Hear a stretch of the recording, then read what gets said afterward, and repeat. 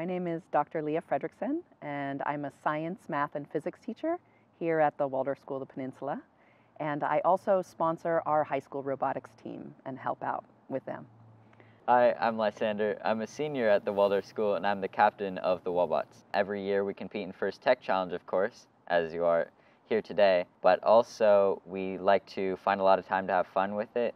Miles, this is my third year on the team. Every year, somewhere toward the beginning of the year, the FTC announces a competition in which there's a game. Every year the rules are different. Every year we have to build a robot that's within an 18-inch cube that fits the parameters of the game, and our goal is to make it the best for the game, the best fit, so that it will score the most. I think some of the fun of FTC is that you're not building the same robot every year. You have to learn completely new logic. I think that's the beauty of it, is that you learn something new every year, and I think that's more exciting. Definitely. Every year there's some of the same elements. It's always on a 12-foot by 12-foot playing field. It's always moving something, identifying something, and it always is a 2.5-minute match. But every year teams find a new way to creatively solve the problems presented by the year's challenge, pick up the new blocks or the old blocks in a new way. You'll notice in the competition today that we will have many phases of the competition. The robotics teams all arrive at 8 a.m. and they immediately start working on their robots.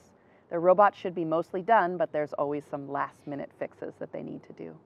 You get there early, and right away you have to face the judges. And then the competition will actually kick off. There are 4 teams who compete at once. They are randomly paired up so that 2 teams are working together in an alliance, and they are working against or competing with the other alliance of 2 teams. Between each match, the teams are scrambled so that each time a team competes, they're competing with and against other teams. They will compete in 5 matches throughout the normal competition. There's always a part that breaks. There's always a new idea that you just didn't have time to implement, and there's always a new game coming up next that you need to prepare for. So if you see teams are scrambling to get their robot working and ready for the next match, that's very normal. There's a pulley on our robot that extends the arm out, and during our last competition, it broke every single match and it kept getting tangled. And in between the matches, we really quickly tried to fix it. And by the last one, it pretty much worked, and that was nice. That was fast problem solving. Okay. Matches can be exciting, especially because you never know exactly what's going to happen.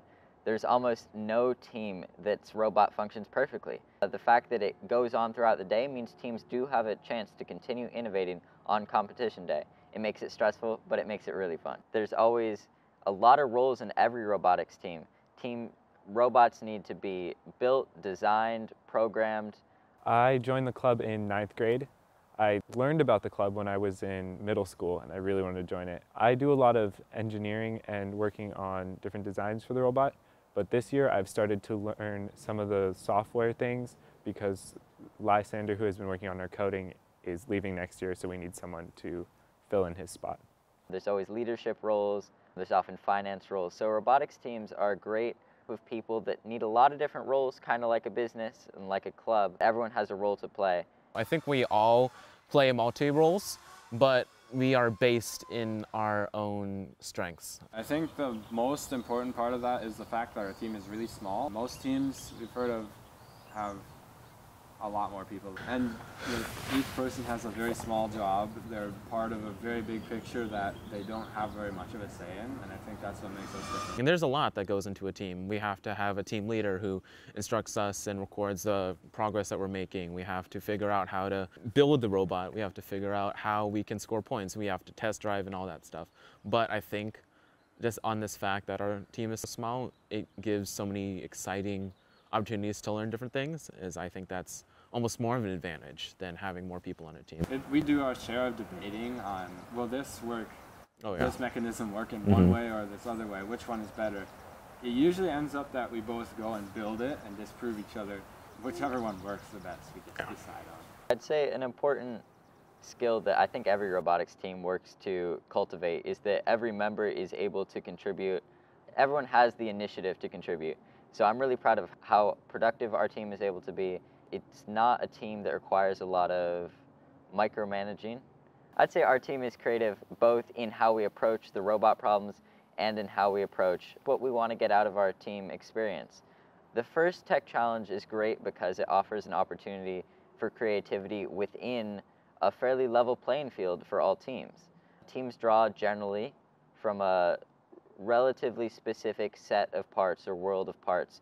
You know, everyone has to use roughly the same controllers, everyone programs in similar ways, and we're all playing the same game.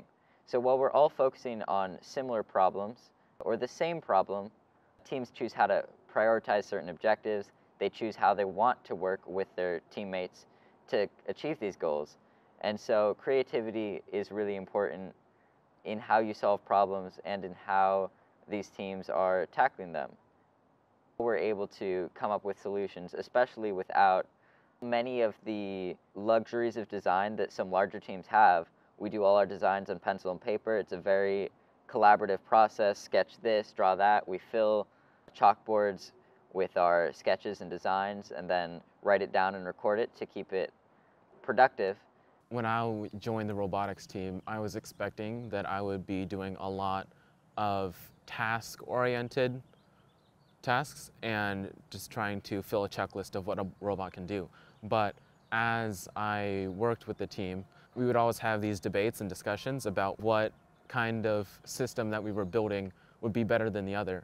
And I think that having other teammates, especially when we're working together, it helps us see something from a different way. We have to improvise all the time. And one time when we were designing the carousel, we realized that the wheels that we planned to put on there were not grippy enough. So I had to have someone's dad get a pink rubber kitchen glove, and we just stretched it over it the day before the competition. And I think I also underestimated the kind of potential that seemingly unusable objects have. And even Miles, he always told me from day one, when in doubt, use gaffer's tape. And I didn't take that seriously at all. Sometimes they work. Yeah, tape is your best friend. Oh yeah. It's never gonna let you down.